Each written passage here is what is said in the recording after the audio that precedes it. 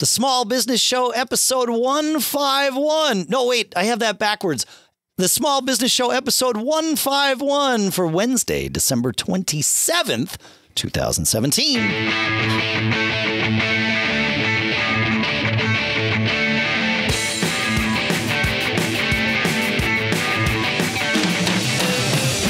Greetings, folks, and welcome back to the Small Business Show here at businessshow.co, the show by, for, and about small business owners.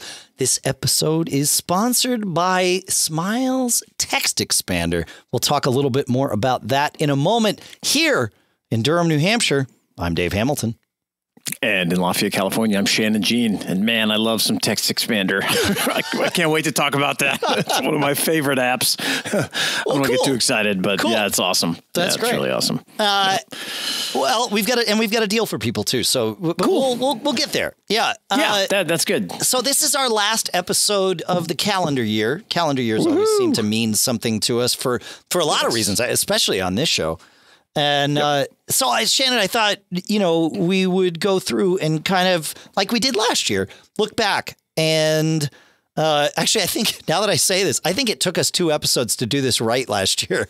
But let's look back at some of the things that we did on this show throughout the year and the lessons that we learned. Do you want to start us off, man? Sure. OK. Yeah. I mean, if you haven't gotten, if you listen to the show a few times, I mean, I love doing this show. I love talking about business, the hard stuff, the fun stuff, the stories, and just getting to meet some of these awesome small business owners. I always say I'm learning the most on this show, even after, 25 years in business. Some of these folks that come on, it's just fantastic. One of those guys was in our January 25th episode, Jay Gentile from BoosterBots.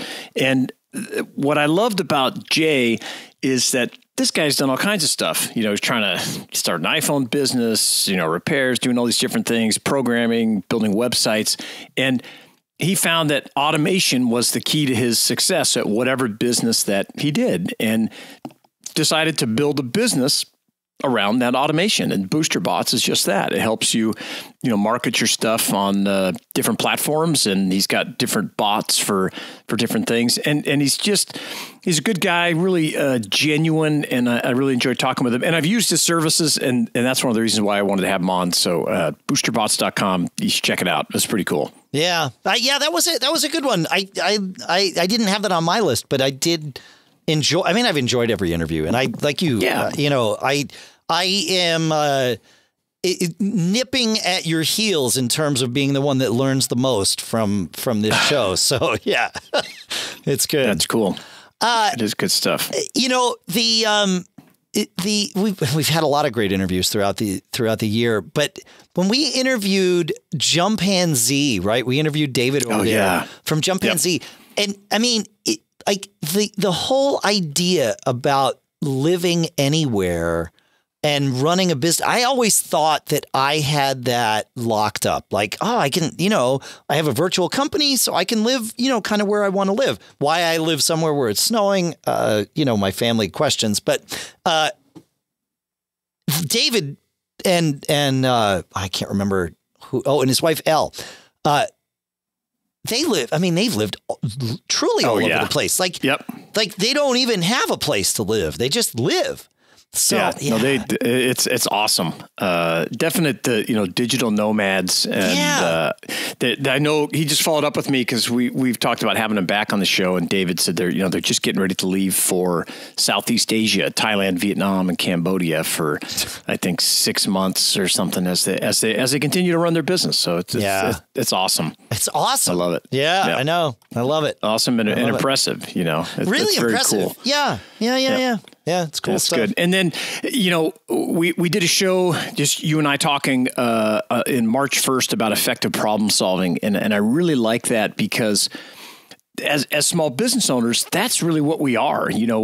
If you can solve someone's problem, you can be massively successful. And being, a good problem solver is just one of the critical parts to owning a small business and having it be successful.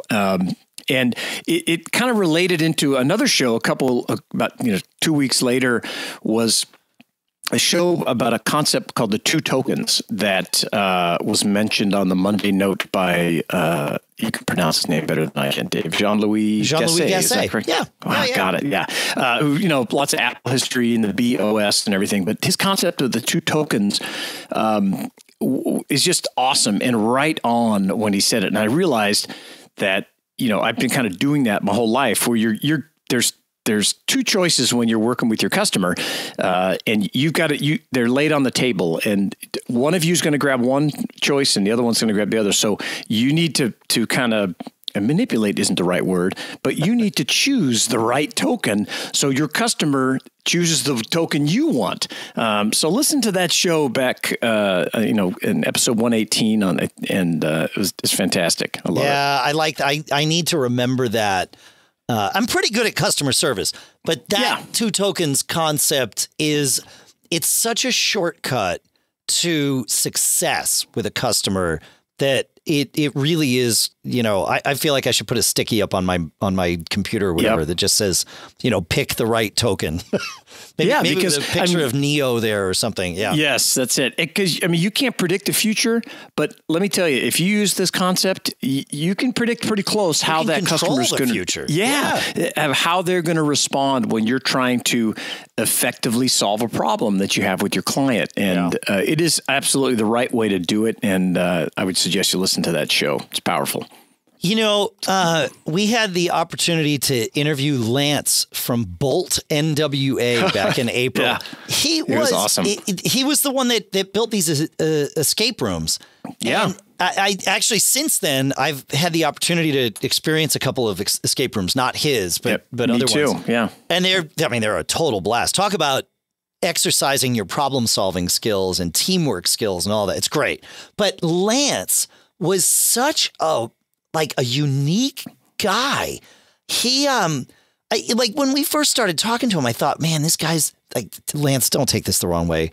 I thought, oh, this guy's what kind of hick did Shannon find? That's what I thought of. Yeah. But I that's a lesson I had to learn when I moved down to Texas. And I've had this conversation with the CEO of a publicly traded company.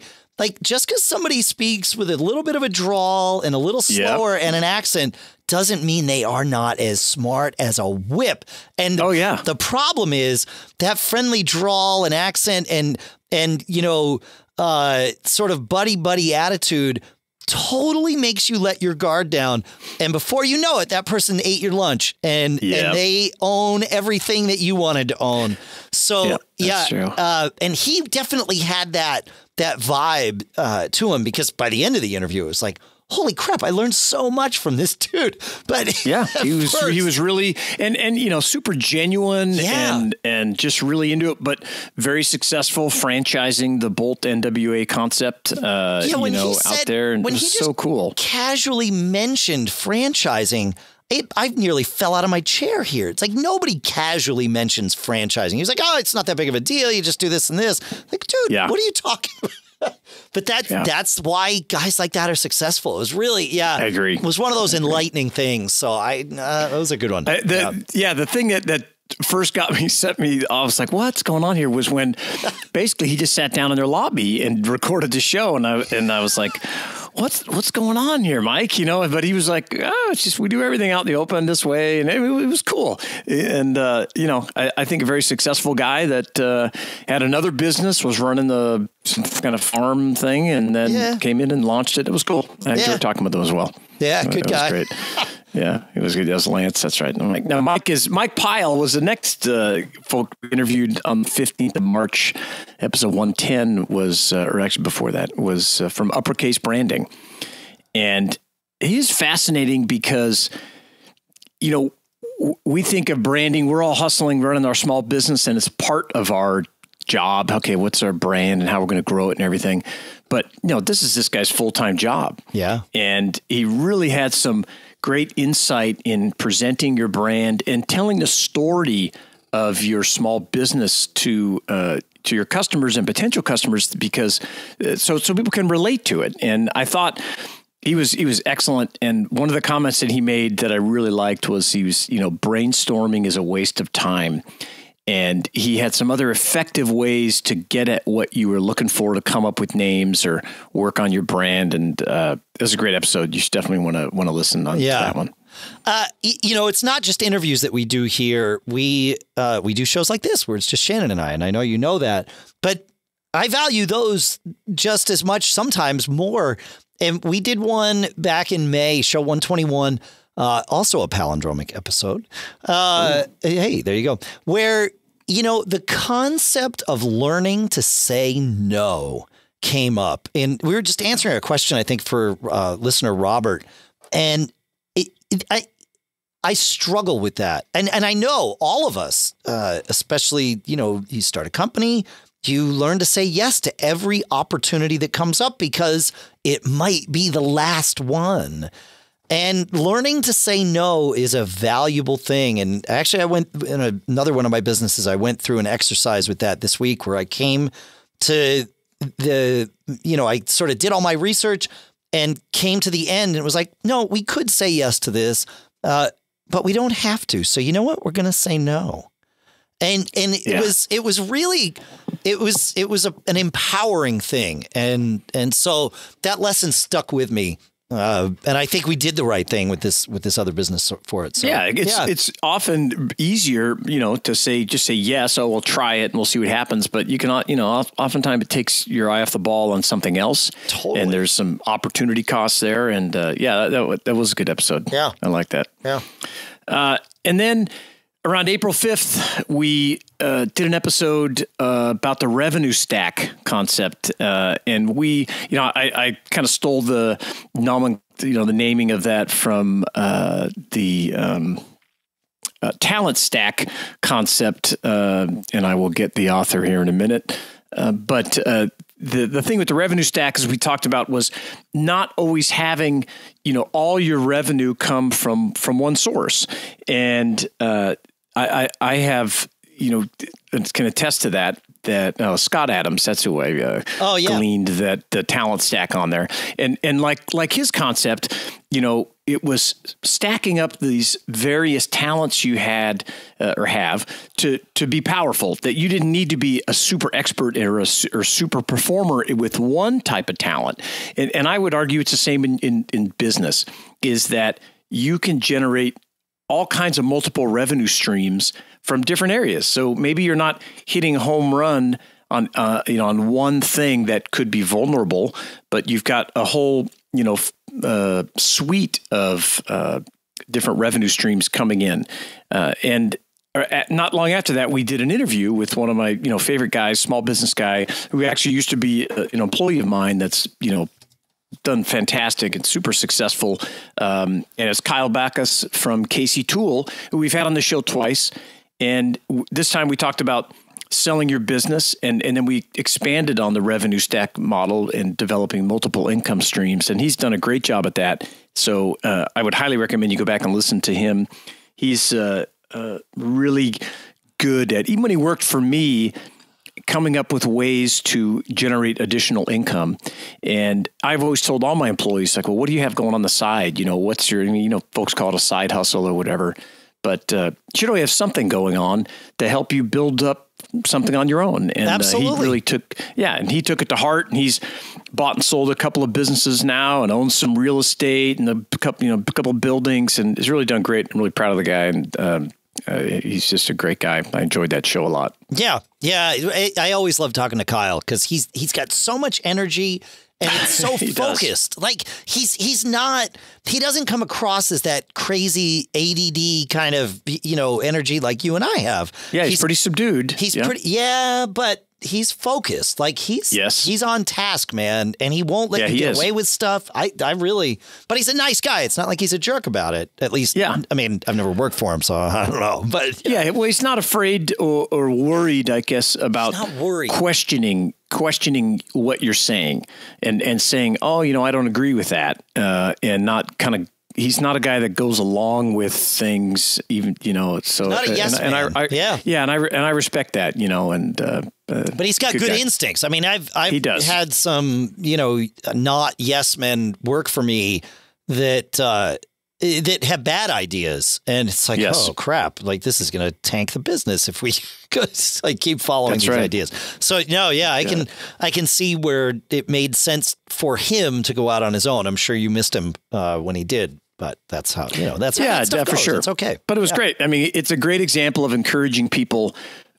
And when the time was for them to leave was right, and then watching them grow and blossom, and then being able to come back full circle and, you know, like have them on this show. It's just really fantastic. I love it. I think it's great. I think it's great. Very, very cool. Hey, I want to take a minute and talk about one of your favorite things, Shannon. That is our first sponsor, which is Text Expander. Yeah. For sure. I'll tell you right up front, and I'll tell it to you at the end too. Visit textexpander.com/podcast. No, that's not me missing not inserting the right code. It's just generic for everything. Textexpander.com/podcast gets you 20% off your first year of a Text Expander subscription for you and or your business. Text Expander, it's something that I use and have used for years. Put simply, it's a tool that lets you create boilerplate text, but not just text, but it lets you create boilerplate that you can then invoke with a short keystroke. So a simple example is if I want to insert my address somewhere, right? I type DHADD and it puts Dave Hamilton's address right there, formatted the way I want, multiple lines of text, all of that. And I have to do that constantly. So I have it put my phone number there because people that want to ship me things always want to know my phone number too. Great, no problem. It's there. But you can also do things like form emails where not only do you lay out the text of the email, but you leave yourself spots to put data in, like maybe the name of the customer or the name of the product they got from you. And it will prompt you to insert those things, and then it'll populate your email. And that's where it can start to really be valuable. And I think you've used it that way in your business, right, Shannon? Dude, the Text Expander will change your life, let me tell you. And especially as a small business owner in the beginning without a lot of resources, this app alone can help you build your business, and you can just seem like, you're more professional. When you have other employees and you want to make sure they're answering the emails the correct way, you can build those templates that they can use for, customer service, for lead generation, everything else. It's a life changer. It is phenomenal. I use it every single day for basically forever. And I love it. It is, there's so many apps that you use for a little bit and then maybe you don't use them anymore. But Text Expander, man, it's in my menu and it's just, it's awesome. You really owe yourself. It'll save you so much time. It's just phenomenal. Awesome. Yeah, I couldn't agree more.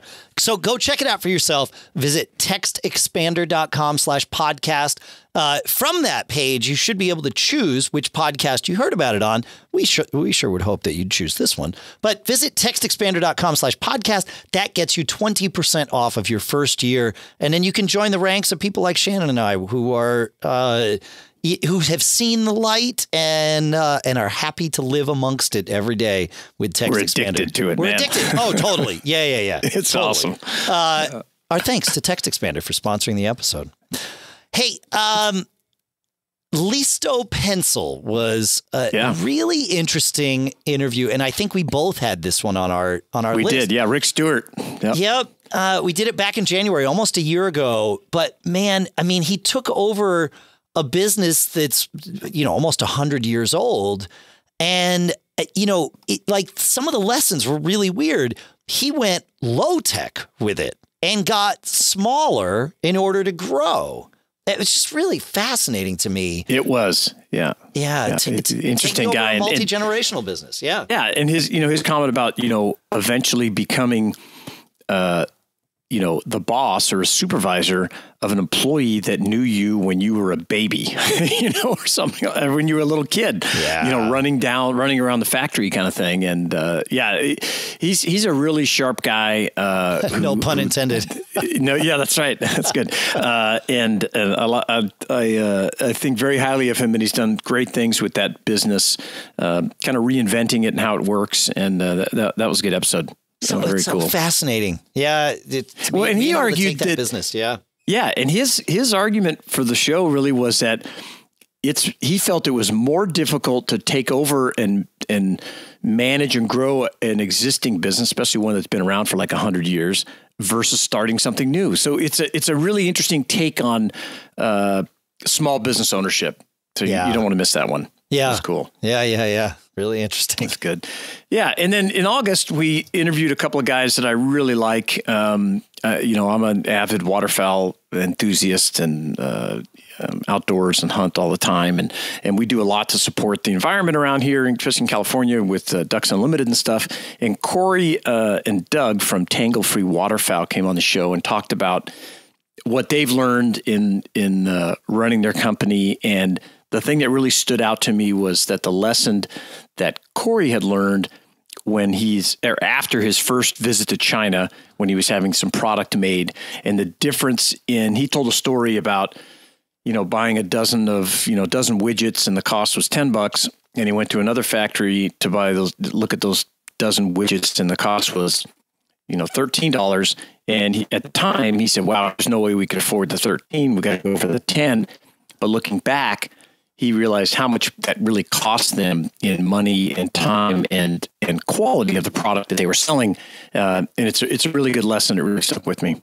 Yeah, I had forgotten about that lesson in that show. That I agree with you. That was a good one for sure.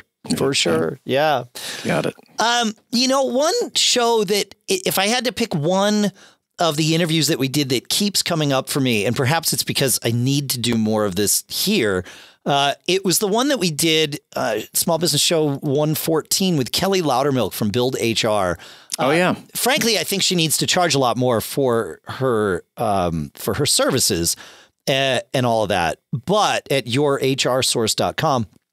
But I'm always thinking about this, like what a great idea to just pull all this stuff together, because HR is one of those things that it's like that annoying little buzz that you hear some of the time, right? It's like, I can't find it. I don't want to have to deal with it, but you have to deal with it, and you have to deal with it before it becomes a problem. It's like, we talked in the last episode about insurance. Make sure you have insurance before you need it. Well, the HR stuff, as I'm sure Shannon can attest as well as I, if you don't have that in place before you need it, it might bite you in the butt. It can. Yeah, certainly. Yeah. So I'm always thinking about that one. Like, oh yeah, I got to go back and I got to talk to Kelly and buy some of her stuff so that I can do this before she raises her rates. But that's okay. Yeah, she's a great resource and has a bunch of stuff up on the Build HR website. That's all of us can use and benefit from. Yeah, for sure. Fascinating stuff. You got it. Who's up next? We're going to do. We just had these guys on the show. And let's jump back a little bit. Let's do David Oliva of RD Appliance. Yeah. I love this guy because David, kind of took let's say, what's the word I'm looking for? A family business that's just, we're in the appliance repair business. Doesn't sound very sexy and this kind of thing, but he really changed the model and was trying to go away from average run-of-the-mill work and focus on the high end and focus on quality and education, making sure that they were one of, if not the only, one of the few service companies in their area to work on some of these higher end appliances and finding, bringing value to their customers that way. I loved, his concept of, raising our prices a lot. I mean, it was great. What a weird thing to do, to step into a business and say, yeah, we need to, triple our prices or double our prices, whatever. Like that. Yeah. That seems like the kiss it. That's such a classic rookie mistake. And for him, it worked out. It was totally the right move. It worked out. But, you see that all the time. Somebody comes in, they get a cursory knowledge of what's going on, and they're like, you're not charging enough. I know how to fix this. We just charge our customers more. It'll be fine. No, they're going to go away. like, that's the last thing you do when you take over a business, at least from conventional wisdom. But he said, no, it is the right thing. And he was right. Yeah, totally. Yeah. And that concept, I had this one on my list too, because of that concept of being a great tech doesn't make you a great business owner. And those of us that have spent time being great techs or any kind of techs have learned that lesson probably a couple times over. So, yeah. Yeah, absolutely. Yeah. Absolutely. That's great. And then, a couple guys we just had on the show, Jerry Bolander, who just wrote The Entrepreneur Ethos, which is an awesome book. I just got my signed copy in the mail. I don't know if you got yours yet, Dave, but no, he's closer to you, so you would get yours ahead of mine. Yep. Yeah. And then we had Mihir Shah from Drobo on as well, who we love to have come back on the show as well, who took over that company and kind of turned things around. But those two guys, I just sit here and it's like, man, these guys are really smart. I just hear it. Really smart. Yeah. Yeah. And Jerry's, his mission of creating better companies that in essence take better care of everybody and treats everybody with respect. And his thought that to be a successful entrepreneur, business owner, you don't have to be a jerk. I really, it really, resonates with me. And, we've tried to do that. And that was a great show. I loved it. It was great. Yeah, for sure. I would definitely want to have those guys back. And I think I want to have them back separately. I think there's value to mine in each of them without necessarily them playing off each other. Not that was bad, agree. But as we were going through it, it was like, oh, wait a minute. I want to individually shut each of you up and hear from the other for a long time. Yeah. There was a lot more there. Yeah, there was a lot more there. Yeah, for sure. Yeah. We did an interview early in the year, back in January, with Field Harmony, Tyler Merritt from Field Harmony. And there was that one lesson that has come back to me several times, which is, his best mistake was forgetting that other people, even your business partners, are not you. They don't think like you, and they don't know what you're thinking. And man, it that resonated so loudly with me. For sure. Yeah. I always get so frustrated when people don't see what's obvious to me. And there's no way that they can always see what's no. That's right. I know that's unreasonable, but it doesn't matter. It's, Yeah. Well, and another thing that Tyler said that I have, I steal everybody's quotes over and over on this show because it makes me sound far more impressive than I actually am. But he made a comment that really hit me when he said, what we are basically doing with our company is buying back our time. Yeah. And, earning revenue to buy for our time till we can have our own time back. And I was like, man, that is really powerful because the time, it really is the most precious thing we have. And, it's finite and everything else. And I thought, he really nailed it. And I hope those guys are doing great and we should have him back on the show sometime. Yeah, we should. Yeah. So, a couple of months ago, we talked to some guys that were building their rental car business on the Turo platform. Yeah, Gurjeet and Kevin. Right? Yep. Yeah, and that was it was a great episode. Talk about guys with crazy energy. They were in. Yeah, and so that was my first. I had heard the name Turo, but I'd never really dug into it. And the next month in November, I was heading to Austin with my family. And I was looking at rental car prices, and I wanted to have a car that was big enough to deal with our luggage and, the four of us comfortably, because I knew we were going to be driving around a lot while we were down there. Sure. And so I'm looking at renting a larger vehicle or whatever, an SUV. And for whatever reason at that point in time, all of the car rental companies' prices were just totally off the roof. So I kept checking back because I know these things are going to change. It's fine. I'm like, okay, check. And then one time I'm visiting some site and there's an ad for Turo. And I thought, oh, yeah, right. I should check this out. So I did. I wound up renting a vehicle through Turo, and it went through the whole experience. And it was what I would consider a normal car.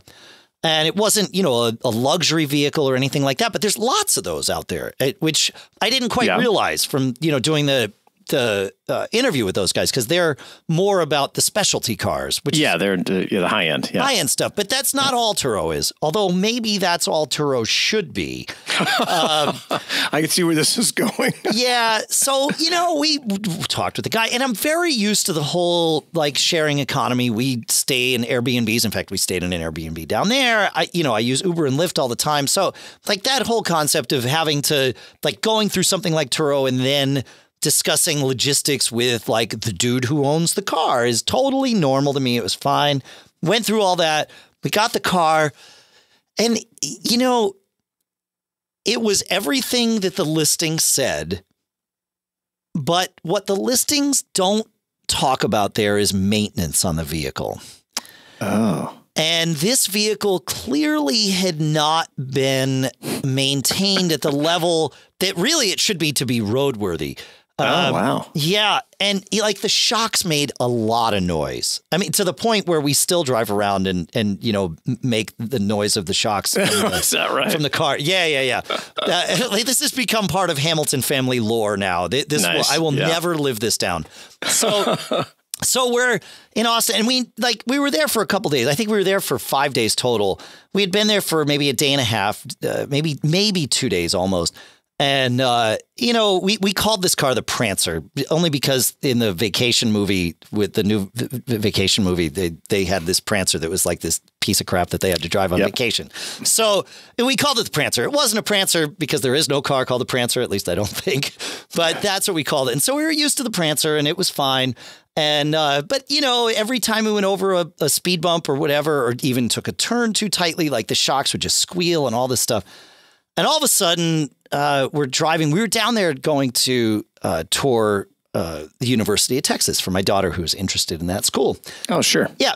And so we're on our way to, I think we did 3 tours, different departments or whatever while we were there. We're on our way to our second one on the highway, and the tire light comes on. Okay. And then the tire blows out. Oh, no. Yeah. So I got it off the highway, thankfully. Okay. I mean, yes. But it could have been a disaster. I got it off the highway and parked it in, this bank parking lot that was right there off the highway. This tire was shredded. And then I looked at all 4 tires, and there was no tread left on any of these. These were all really dangerous tires. Wow. And they were old. The rubber on them was all cracking and everything. And I had opted for the high end insurance on this thing or whatever, because I didn't want headaches, And so I called Turo, and of course we're standing there and the clock's ticking. We were actually a little bit early heading to our thing, but it was we want to make this tour. This is the whole reason we're here. Yeah. Yeah. So I called Turo, and Turo says, "Oh, maintenance issues. You have to talk with the owner." Okay, fine. So I had the owner's cell phone number. I was able to get in touch with him. I talked to him. He's like, "I don't know why Turo told you to talk to me. You're the one that bought insurance." It's no, man, I think this is not if you needed new tires for your car, you don't file an insurance claim. That's right. It would be nice maybe, but that's not how it works. And so we wound up taking an Uber from the parking lot to make the tour. We were totally there on time. It was fine. We left the car. He had left it with a lockbox in it, unlocked in a parking garage for us to get it initially. So we basically did the same thing with the bank lot. I only left one of the doors open so that if somebody came up or whatever, but it was a mess. And then I rented a car. The best part was using my iPhone. We were in the car, in the Uber, going to this tour. And it's this Friday afternoon. So I'm thinking, oh man, how am I going to rent a car? How am I going to deal with this? Because Turo was no, you've got to sort this out with them, with the owner, before we will find you a replacement car. And it was it's going to be a couple days before we get you a replacement car. It's wow, oh, dude, that's not how Avis works. No. Yes, that's right. You get me another car right away. Yeah. And so I did. I got on the Avis app. For whatever reason, the prices had come down precipitously.